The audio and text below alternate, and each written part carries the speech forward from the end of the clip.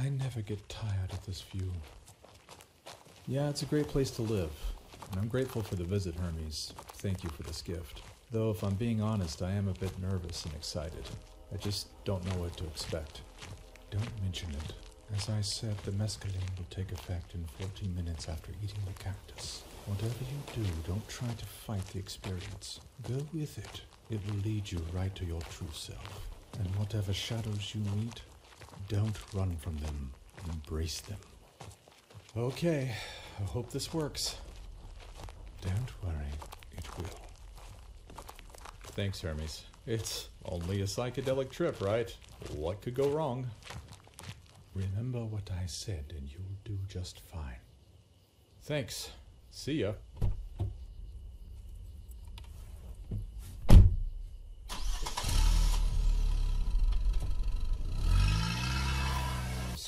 Got it.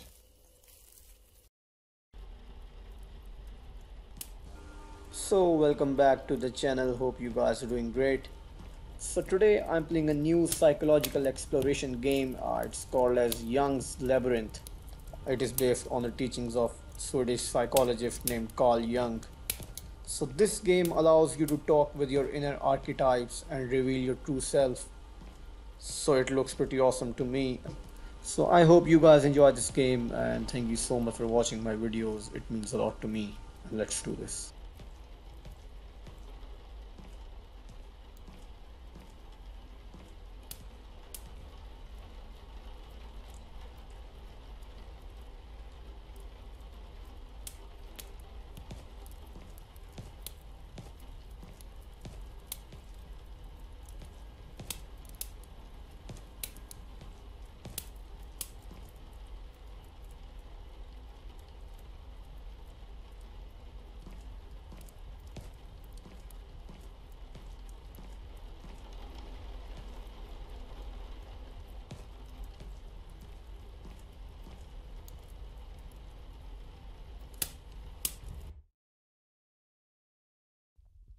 Yes, indeed.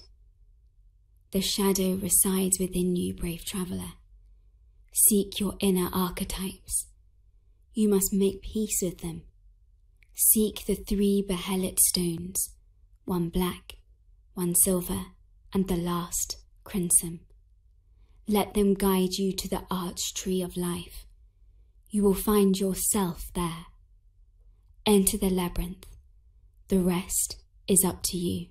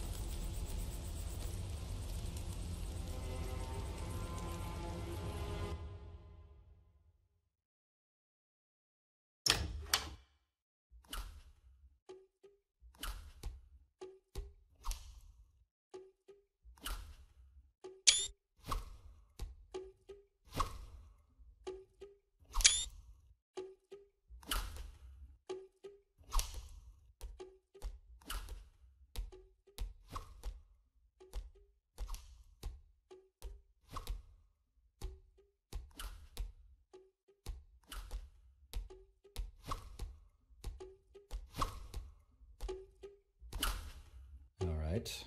Who are you? I am the warrior. The warrior, huh? Well, what do you want? To win. Why is it so important to win? All I want is simple, to have my own way. And why is having your own way so important to you?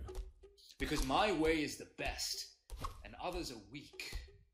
Why do you assume that everyone is weaker than you? Look at them. That's all you need to do. But I don't think that everyone is weak. Oh, they are. They have no discipline, no willpower. They listen to their every impulse, these weaklings. Why is it bad to listen to my impulses? Because it gets you nowhere. You will stay a nobody for the rest of your pathetic life. No status, no power. No threat to anybody, just a weak coward. Wait, do you think that I'm a coward? Yes. Okay, that's a bit harsh, but tell me what I can do to bring more of your energy into my life. Stop being pathetic. You have to figure that out for yourself. But I really don't know, and I do want to change. So what should I do? Do. Just start doing instead of your pathetic thinking. Now leave me be. I have more important things to do.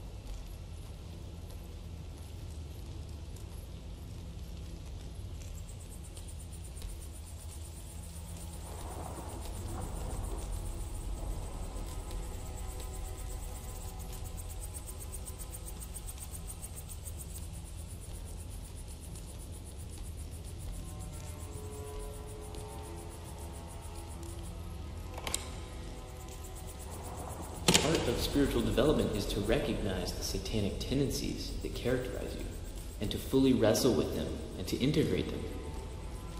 This is the thing. It's not so much to cast them away, it's to transmute them. And you can see the difference between people who have done that and people who haven't, at least to some degree. Because people who haven't integrated their shadow are naive. Someone who has integrated the shadow, they're dangerous in the martial arts sort of way. They are dangerous, but they don't have to be. Their presence radiates the potential for havoc.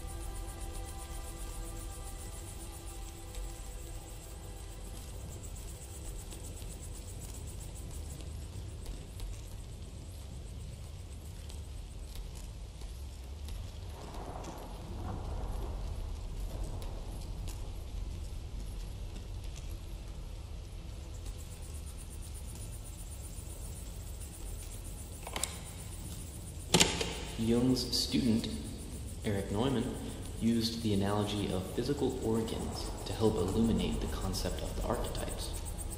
Just as a body is structured by organs, which are largely formed prior to birth, so the mind possesses psychic organs which structure it, the archetypes. Just as the physical organs operate without one's conscious awareness, so do the archetypes. Jung divided the psyche into three major realms: consciousness, the personal unconscious, and the collective unconscious. These three realms are not closed off from one another, but constantly interact in a compensatory manner. The conscious realm is one's field of awareness, consisting of those psychic contents that one has knowledge of. The conscious realm, while extremely important in its own right, is, according to Jung, dwarfed in scope by the unconscious realm. The unconscious consists of those psychic contents which one is unaware of, and Jung divided the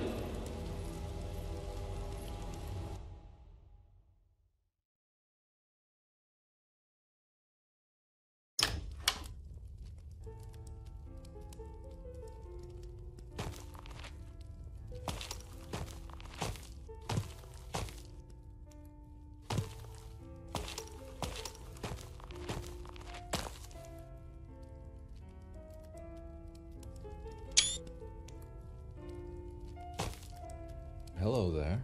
And who are you supposed to be? I'm your inner child. I see. And what is it that you're looking for? Nothing. I just want to play. You just want to play? Why? It's fun. I could do it all day. Don't get me wrong, playing is fun.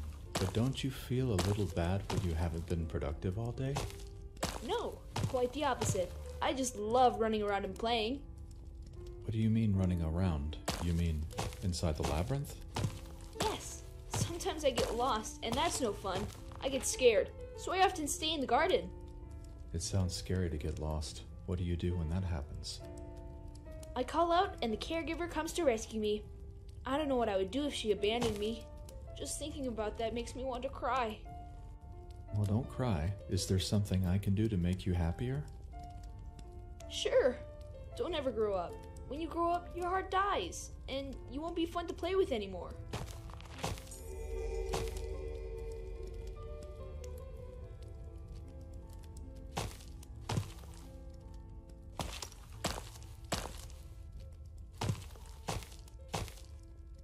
Hello there. Who are you? I am the caregiver. And what is it that you desire? To take care of others. It fulfills me. Why? I don't want to be selfish, and I enjoy helping others. Even though they may not want it. All the better. I can guilt trip them and control them that way. Why would you want to do that? So they can never leave me. What do you mean? If I do everything for them, then they will be forever dependent on me. Like the child over there. It will never grow up and will have to stay here with me. I thought that you were compassionate because you were helping others, but this just sounds very selfish and evil. What are you talking about? I am as compassionate as I can be. I give him nothing but love. Everything he needs, I provide. But he'll never be able to grow up or become independent because he'll always be dependent on you.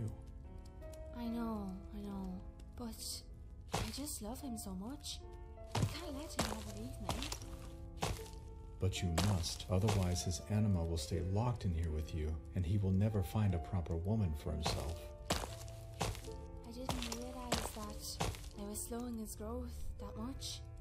I thought if I took care of him all the time, he'd never leave.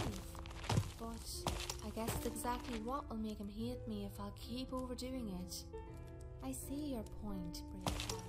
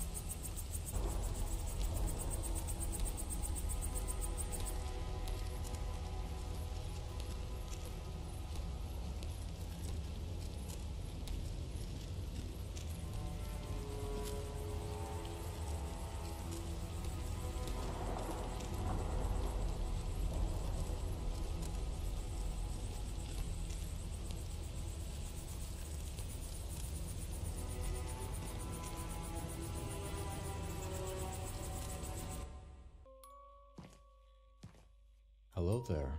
Who are you? I am the orphan, alone in the world. And what do you want most out of life? To belong, to fit in. Why is that important to you?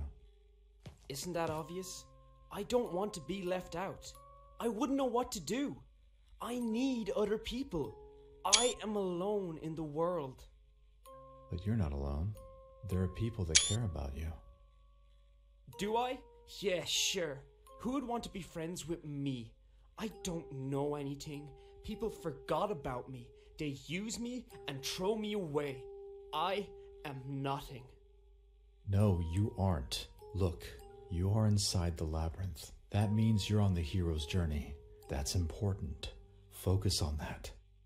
Stop! You don't know anything about me. Of course I do. You're part of me after all.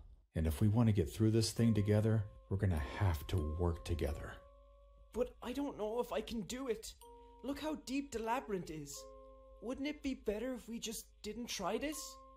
I would rather stay where I am. We can't be afraid to take a step towards that makes us uncomfortable. Come on, I'll show you how to do it. Alright then, I will try. No one ever supports me like this, so this is quite a surprise. Thank you.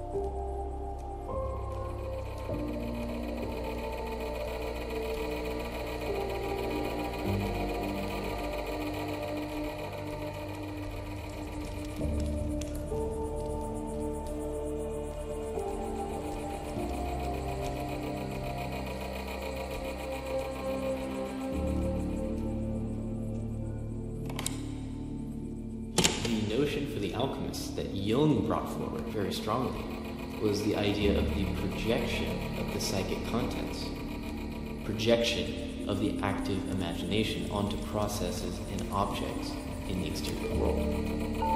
In the case of the alchemists, it was the swirling chemical processes in their alembics, in their alchemical vessels, that they projected the great round of the archetypes onto these chemical processes.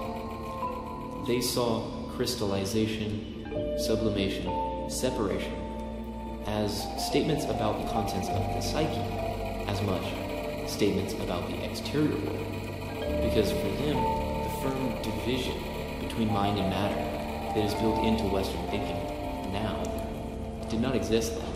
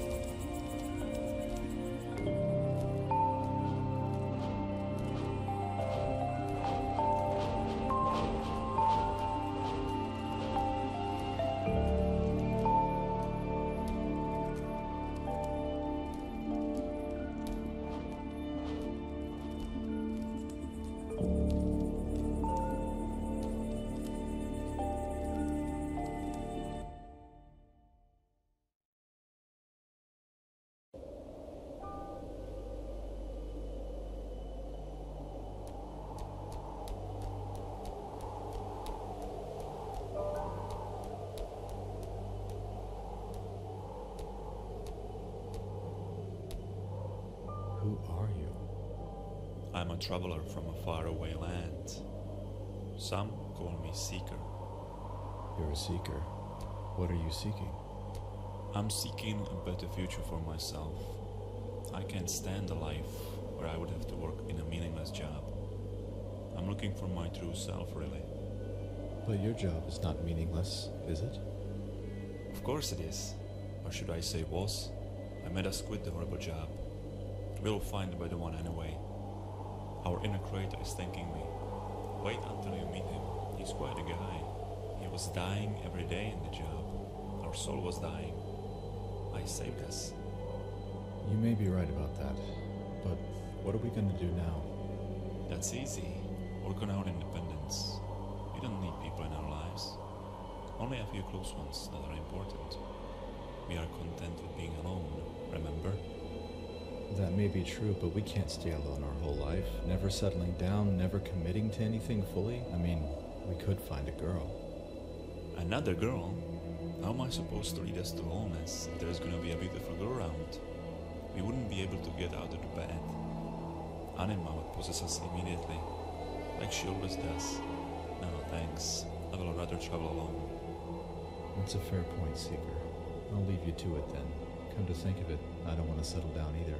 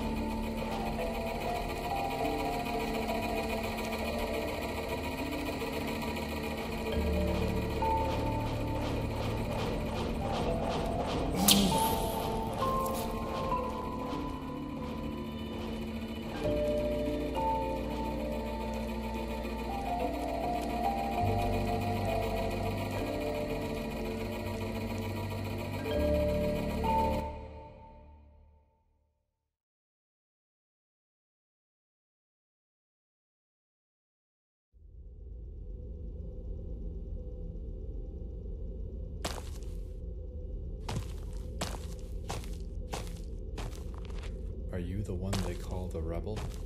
The Rebel. What a name. And what are you after? And why, oh why, should I tell you? Because I cannot continue without knowing you. You were imperfect. Most of you is completely useless. And I want to get rid of that. Well, you haven't been doing a very good job then. I want to change, but not by destroying myself with drugs. But alcohol, drugs, and saying fuck you to your boss are pretty life-changing. You may be right, but that's not going to do us any good if we can't make money and live the way we want. Look at me. Do I look like I give a shit? You ignore me most of the time, so why should I help you? You deserve what you got. It's true. I have been ignoring you, and for a long time, so just tell me what to do to fix it. What would you like me to do? Oh, I don't know. Something simple. You know, real easy like, I don't know, quit your job. I can't do that. I'm not quitting my job. Ooh, well, unfortunately, there's nothing to talk about then. Please, close the door on your way out. Please, I will do anything except quitting the job. Alright. I want a vacation, at least 2 weeks. Somewhere nice. And also, I want a new girl. This one is becoming boring, if you know what I mean. Alright, you've got yourself a deal. But if I do this, you have got to stop making me come to work drunk. Whoa, hold on there, buddy. No one said anything about that. Alright, deal.